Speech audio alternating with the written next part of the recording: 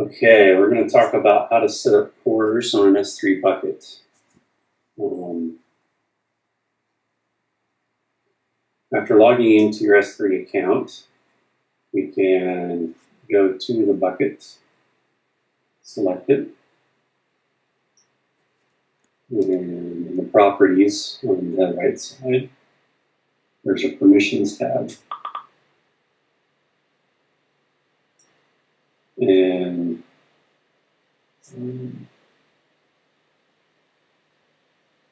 so to add CORS, we want to add CORS configuration. Now, the allowed, the various things you can set or change depending on what you want to allow, what kind of CORS requests you want to allow. If you want to just allow gets, then you just allow gets. If you want to allow uploads, then you change and add posts as a method in the put. You can also restrict it to specific origins so that only requests coming from that specific origin will be allowed. The other thing you need to make sure is that the permission is added for authenticated users, depending on what the permissions are for the contents of the bucket. If they are public,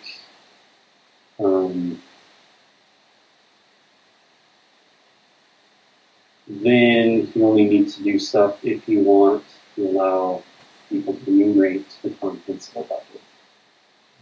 If you want to assign URLs, then for authenticated users, you need to allow for lists of uploads and deletes.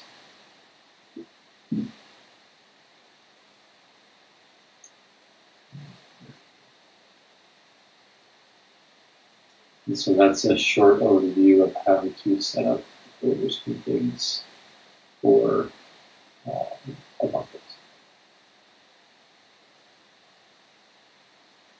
Cool. Any questions? So it looks like the CORS configuration is at least the XML for the CORS configuration is specific to Amazon. That's something that they created. Yeah. Okay. Otherwise, it's just setting specific headers for, say, Nginx. Okay. And do you have to set this up? I noticed over here on the left we have all these Open Tapestry domains. Do you have to set up CORS for every single one of those, or can you set up CORS for something like star.opentapestry.com? No, it has to be set up for every single one.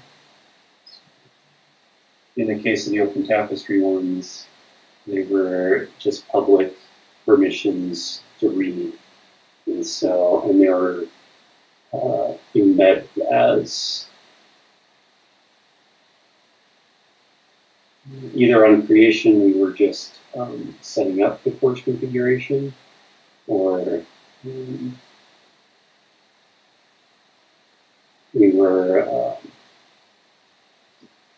or they were just all public resources that people could just access. Okay. But we were setting those up programmatically. We didn't have to come in here and set every one of them up by hand.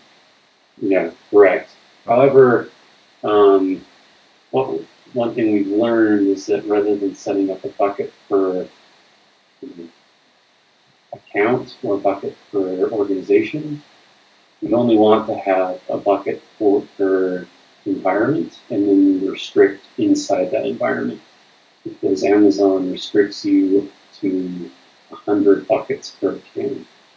Now you can request more, but if you kept having people sign up and kept having to request more and more, it get really tricky.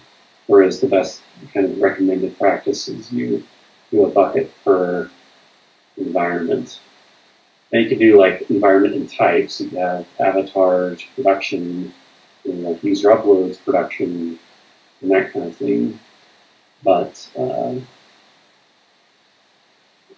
programmatic, we've we've learned that programmatically setting up a bucket per account is not the recommended way to do it. Okay, so we should probably do a little bit of re-architecture in Open Tapestry.